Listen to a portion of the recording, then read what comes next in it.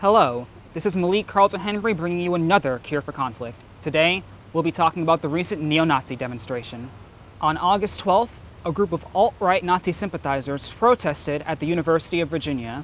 They were upset about the removal of the Robert E. Lee statue, a Confederate icon.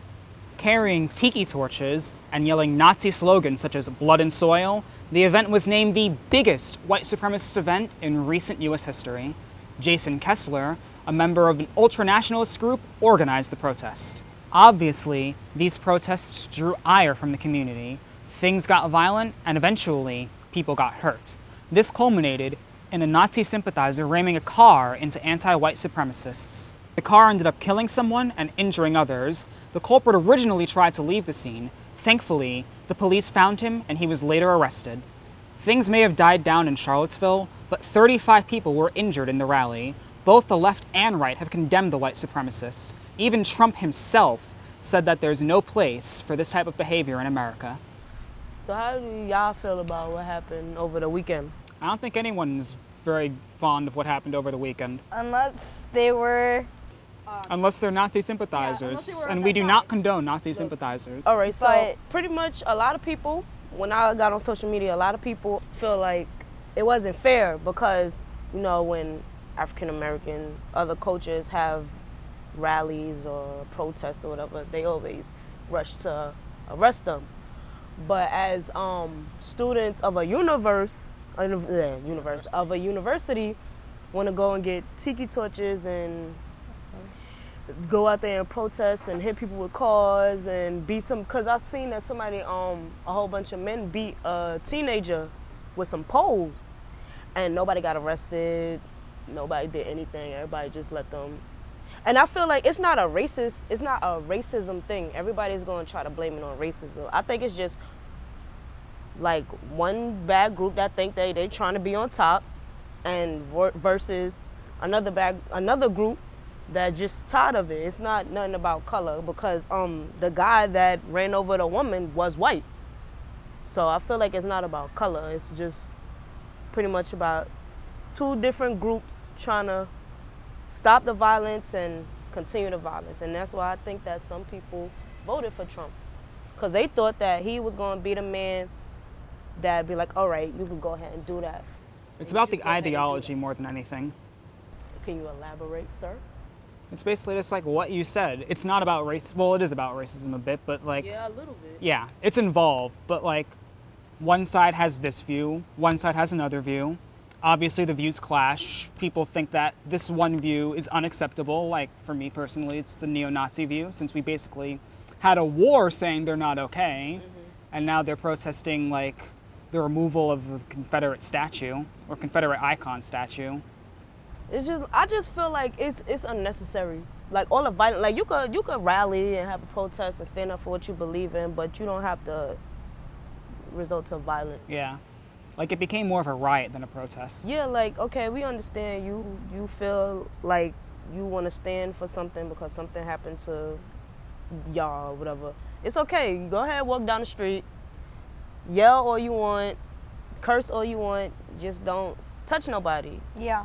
And I feel like that's for both sides. The thing is that their argument was still oppressive to more than one group of ethnicity, which is the other thing that's problematic is that there's, I don't know, do you guys feel like there's a double standard when you see like protests for other movements and you compare it to the one that just happened right now in Charlottesville? Yeah, it is because like when I seen it on the internet, like people were comparing like when we rally and then when they rallied, no cops was following them, nobody on SWAT suits carrying big guns. Like it was cops there, but they had like little baby shields, like, and so like it's like, okay, most people feel like that's not fair. Oh, y'all gonna sit here and let them do what they want to do because they're white. Yeah. And they standing up for something like we're standing up for. And then you don't want us to get violent, but they could go get violent. So I think it is. I'm not sure. I don't. It's really like, it's just, everybody just needs to sit down and sing Kumbaya. That's what I think, because... That's the cure for this conflict. sing Kuna Matata or something. Like, it's not that serious. We got other things to worry about. Like, we got kids out here getting kidnapped and people out here getting murdered. Like, I'm not saying don't stand up for what you believe in. Don't stand up for, like, choose your battles. Yeah, certain battles are not. You don't have to go to war for every battle. That's how I feel. I don't know.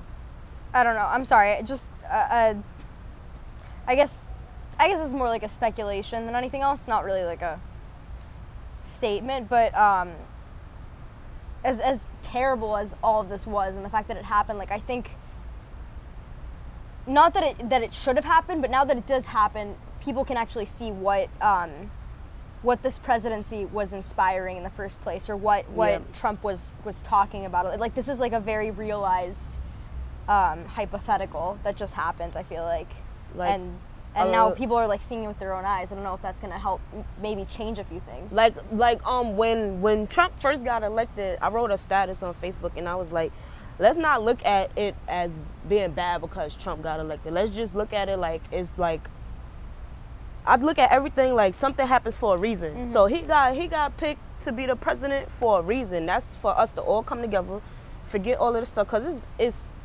everybody against what they believe in.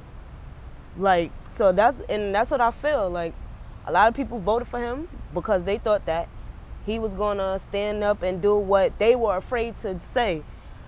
Pretty much all he did was show everybody true colors, and now everybody just running around here acting crazy. And it's weird because it's happening. It don't really happen like in the city like New York and all that. It happens down south. Yeah.